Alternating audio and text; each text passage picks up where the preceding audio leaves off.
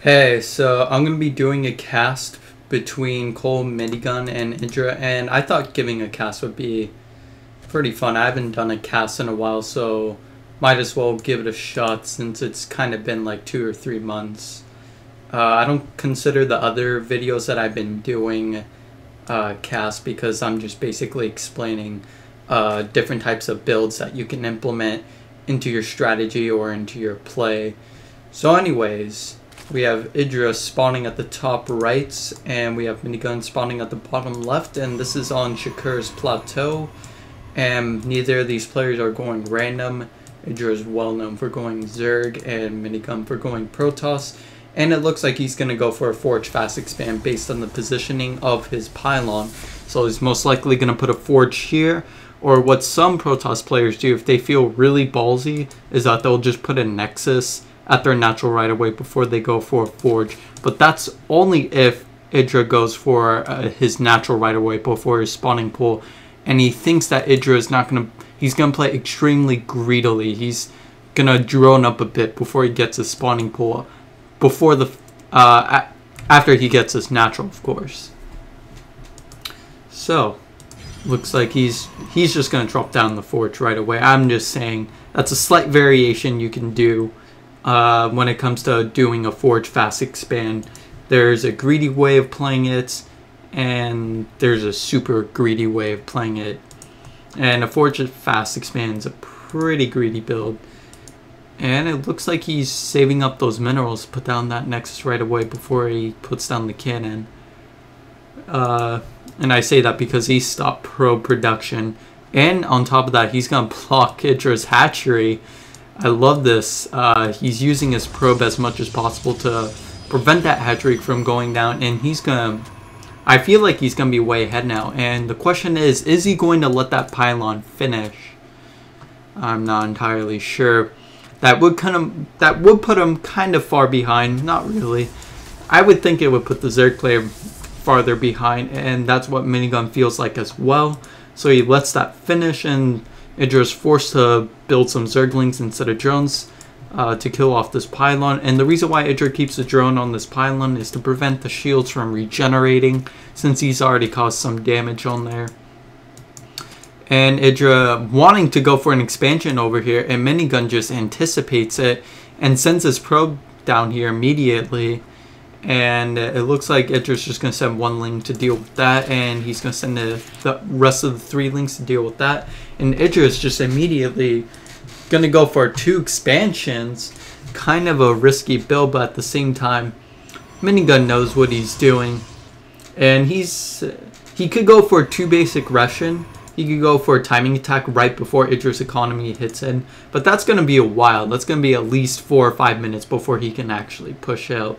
So for now, he's just going to play defensively. He's going to get his gateway, try to block off the ramp with the Zila to prevent any circling run-bys. And now the question is Idra going to want to run up there? And the answer is no. That cannon will be able to kill off both those slings before they get by, and even if they do get by, the probes will kill it. But it would be good scouting information if Idra actually got one ling in. I think he could actually just make it by to see, you know, if Minigun's going for double gas or not, or just what type of style of play he's just gonna implement. And just keep in mind, both of these players are Grandmaster in North America. I don't know about their ranks in any of their other leagues. It looks like this is a full wall off. I didn't actually realize that. Kind of interesting. So he's going to need to kill off one of these buildings. It seems like Minigun's just having this huge wall off instead of using a pylon or zealot, because he's maybe worried about a baneling buff. So Idra would need quite a few banelings to be able to bust up one of these buildings. If he were to choose, it'd be that one. Anyways, Idra is droning up quite a bit, and if we look at the income, he's still a little bit behind, but that's about to change. He's going to catch up pretty fast, and he's even putting down a macro hatchery in anticipation when his economy starts to get really going. And Minigun is just probing up, and it looks like he's going to go for a timing attack based on the amount of gateways he's putting up. I'm assuming he's going to put down at least a couple more once he gets the money. And he just has to be careful not to supply block himself. Idra is making a few Zerglings. I guess he's afraid that the Protoss player is going to be moving out pretty soon. Or for that Stalker and Zealot. Either one of those.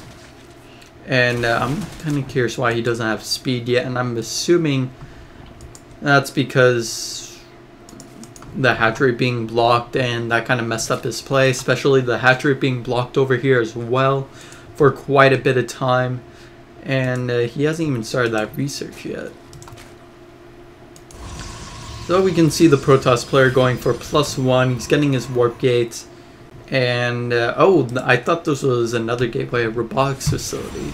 So he's either just going to go for Colossus right away or Immortals. He's, I don't know, I'm just really curious to see what he's up to. So 5 gateways. He may either be using this build to secure a 3rd, so that way he can safely get that as well. And it looks like he's gonna go for the Cybernex core. He's probably putting that down already right now. Or actually he could just go around. I think he just realized that, and he's most likely gonna cancel that Cybernex core. It's kind of a long funnel he has to go through. And that was kind of a misread on Idra's part. He could have actually just ran through here. And yeah. Minigun is going to deny that scouting. Both scouting from both angles. Now, Idra losing both of those overlords is not that big of a deal. That's part of the metagame. Idra does have to sacrifice a couple overlords, 1 or 2, to be able to get sufficient scouting information to see what Minigun is up to. But if we look at Idra's angle, he was able to see these 3 gateways, but he doesn't know what's over here. So he doesn't know quite what to expect. And we see Idra just being able to see that Minigun is going to move out. And Idra does already have his speed. So he will be able to deal with this army pretty sufficiently. But those force fields is what's pretty deadly. And it's all going to come down to how well can Minigun force field. And will he be able to cause enough damage with this force field? Now Idra does have some roaches as well to be able to counteract those force fields. And roaches do exceptionally well against this composition. Normally when they have speed though, is Idra getting speed? He's working on it, and I guess he's just hoping Minigun is just going to hold off until Idra's ready for this attack. And I'm just curious to see what the income is at this point. And Idra is a little bit far ahead, not too far ahead. And oh, this is so dirty by Minigun. He's just going to run up here and he's going to force field, not letting Idra come up in. He's going to be able to take this there just scot-free without losing any units. He's just going to keep force fielding over and over, and he can't afford to let any units get by. He lets a few units get by, I guess, to take out a few Zerglings. Not really the most effective force fields, and he's going to be able to take out this hatchery pretty easily. Idra's supply blocked as well. This is going to take make Idra pretty far behind. And the Minigun's just being able to scout out what type of composition Idra has, and he's able to kill more roaches that are just rallied over here. And Minigun's just probably going to force field again. He lets in a few Zerglings. He's going to lose quite a few units, not too many. And that Spore Crawler is actually causing quite a bit of damage to that Warp Prism. It's actually going to take it out. And I can only imagine the rage that Idra is feeling right now, just letting this go by. He should have had his units. This was kind of his fault. He should have had a better position, and now he's just going to force field again, let these units funnel by. Or not, just let a few units funnel by. And if we look at the units lost tab, Idra is really far behind, and I don't see what he could do at this point. It's already pretty much game for Minigun. He's already got this in the bag. I would only assume so. Because if Idra decides to go for a counterattack, look at all these cannons. He has a mortal to counter these roaches. A bunch of stalkers. Minigun didn't even take a risk and go for a 3rd. He just wants to play this as safely as possible. And I can only imagine what's going through his mind right now. What can I do to get back into this game? Since the Protoss player's supply is way ahead of Idra's. And this is kind of interesting. He's going for a third over here instead of over here. And I feel like this is a really good idea since he's protected by rocks. And he can use this high ground advantage to just shoot whatever he can. And he's just going to constantly... I like this. Like, Idra's probably waiting for these units to come back down. But really, there's a warp prism over here that's able to take these units over here, drop it down, and he's going to be able to protect this third pretty sufficiently. He can just force field this all day. He has a bunch of sentries almost on full energy, and he's even going to reinforce this with more stalkers. Idra backs up immediately. I think that's a good idea. And we just see him having full energy on one nexus, but that's okay. Still really far ahead. And I just wonder what Idra is thinking at this point.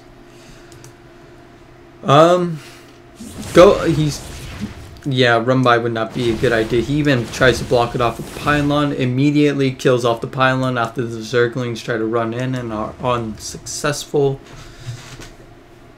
And I was kind of curious at first why he would just block it off like that. And it looks like he's just going to go for another counterattack. He saved this army. He was able to kill off almost the equivalent of a Zerg army because of all the reinforcing roaches, the reinforcing Zerglings, etc. And he was able to get an observer. Observers are really easy to see, and putting down a few more cannons to protect this nexus sufficiently against any Zergling run-bys or roach attack. It's going to buy enough time for his army to get back in position to protect it. And he's even going to put down some pylons to block it off. And this is the preferable angle for the Zerg player to attack if there weren't any pylons or photon cannons. Now, Idra has to go all the way around if he wants to get a good engagement spot. And this is a really huge army by Idra. He's now ahead in supply. I'm surprised he actually was able to catch up. And now it's just going to come down to who's going to have the better micro. Is Minigun's force fields again going to be really effective? Is he going to be able to take out an expansion? We're just going to have to wait and find out and see who's going to win this engagement. Now keep in mind, Templars are going to be the game-changing maneuver. And I'm kind of curious to see why Idra doesn't go for any Hydralisk. I would think that would be a superb idea since he has creep. He can micro really easily with this Hydralisk on creep since they move fast. And Idra decides to engage. Really good force fields on Minigun's part. He's preventing all those infestors from fungal growthing. He's preventing those roaches from getting inside there. And Idra's trying to mind control those immortals, but was unsuccessful. And Minigun feels like he's safe enough to push in. And he's even going to force field, take out a few roaches and infestors. And he's just going to be pretty much good to go to take out whatever he wants. And I feel like he just wants to play it safe right now. He does have quite a few immortals to deal with those roaches. And an immortal can take out a lot of roaches. And he even has a warp prism here in place to be able to do some harass. But Idra already anticipating that by getting a few spine crawlers, and he decides to move it a little bit. He may want to take out this hatchery as well, if he can. Should have hit that in the beginning. Oh well. Idra's already mined out at his main. I'm kind of surprised that this game dragged out way longer than it was supposed to. Minigun, I felt like it was just playing it really safe most of that game. Didn't want to push in, didn't want to overcommit. And just basically got his third, now getting his fourth. And is just chilling out. And is able to catch all these spine crawlers out of position. And he's just going to push in. Storm being really effective.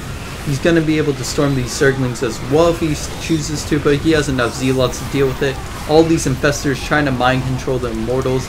kind of effective, was able to take out a lot of stalkers, but these infestors are being countered by these stalkers, and Idra's just going to lose them. He's not even trying to micro them or move back. I guess he was focused somewhere else, either that or he just gave up. And Minigun is going to be able to take this game.